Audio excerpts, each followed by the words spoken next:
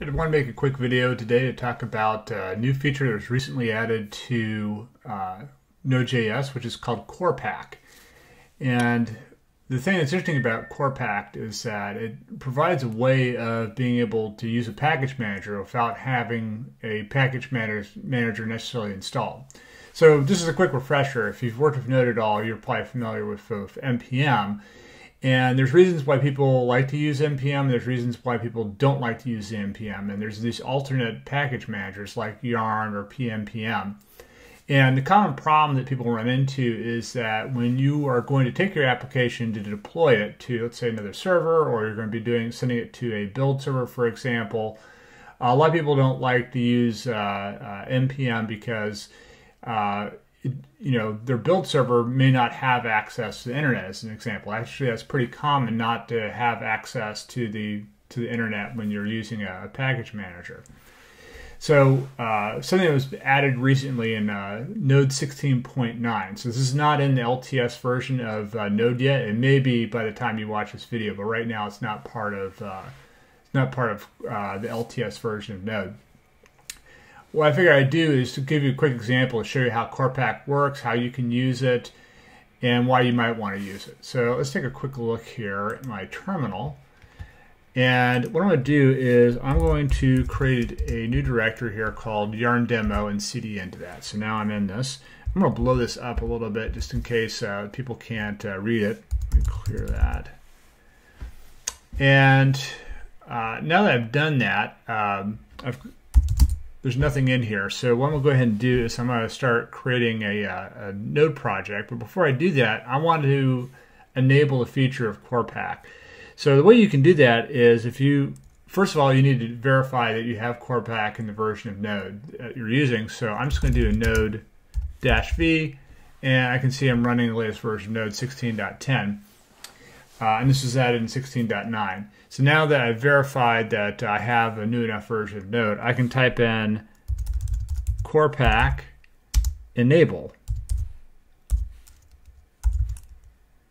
And you can enable a specific package manager, but I'm just going to be turning the Corepack feature on, because if I want to, let's say, type in Yarn, it's not going to recognize it because I don't have it installed globally on this machine. So let's go ahead and do Corepack enable, or enable, spell that correctly. So now I've enabled Corepack. So now I've done that, I'm going to go ahead and I'm going to create a new project in here. And so I'm going to use Corepack in Yarn. So I'm just prepending Corepack with Yarn to let it know this is the package manager I'm planning on using. Before I do that, I'm going to say prepare. I want to prepare this project to use it. So I'm going to say Corepack prepare. I'm going to say yarn at 1.22.11. So I'm going to use this specific version of Yarn, and I'm going to activate that. So now I've activated that. And now I'm going to come in here, I'm going to type in Corepack Yarn, and I'm going to init a project in here. So I'm going to say init-y, just do some autocomplete. Okay, so now we can see that Yarn's actually working, and I've added a new project. If I come here and do ls, you can see there's a package.json file. If I take a look and see what's in that file, you can see it's just created a very simple package.json file. So what I'm going to do is I'm going to open this up inside of Visual Studio Code. And Visual Studio Code's kind of freaking out on me, but we'll try again here. All right, so now we're in Visual Studio Code. I'm going to come in here and add a file, and I'm just going to call this index.js. There's nothing in it yet. We'll come back to that here in a second. So now that I've done that, one of the things I'm going to do is I'm going to come in here, I'm going to specify that I want to use the module type. So I'm going to come over here, type in type, and we'll say module here. And so now we set this up as module. I'm going to come in here, I'm going to add a script that I wrote for downloading something from an API. So if we look at this script, basically what it's doing here, I'm going to blow this up so you can see it a little bit better. What it's doing here is I'm importing Axios, and I'm getting the result back from this beer API, and then I'm going to be outputting that result. Right now, you can see here, this is kind of an empty project. I don't have anything set up in here. So the first thing I want to do is I want to go ahead and add,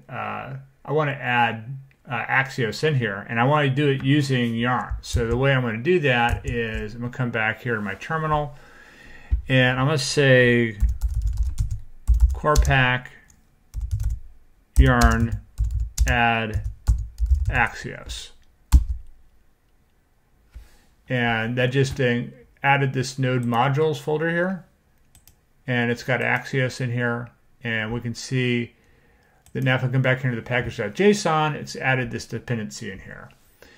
And now I want to be able to run that. So to run that, I'm going to come here and I'm going to add a scripts to this. So I'm going to say scripts, and in my scripts, I'm going to create a start. And in my start, I want to say node index.js. And just add a comment here, and I should take care of that. So now I have everything I need in order to be able to run that.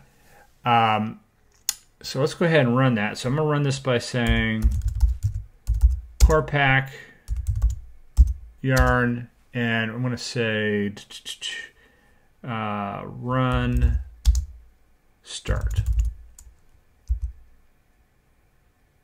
And there, just give me back my results.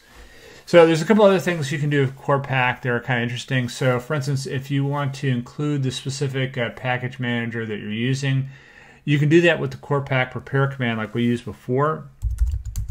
But I'm going to use it a little bit differently here. I'm going to say Corepack, and I'm going to say, let's say prepare, and I want to say specifically this Yarn version 1.22.11.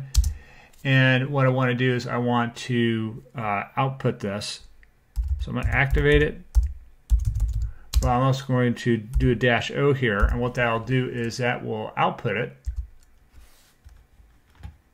And what it just did is it just created this corepack.tgz file. And what this is a an archive of the package manager. So for instance, if I'm taking this now and I want to deploy it out to another server, I can do that by hydrating this archive. And the way you would do that is you just come in here and you say Corepack hydrate, and I specify the name of the file that I want to unarchive, and just hit activate, and that activates it. So that is a quick summary of what Corepack is. I hope this answers your questions. If you have any more questions, please feel free to leave comments down below. And have a good day.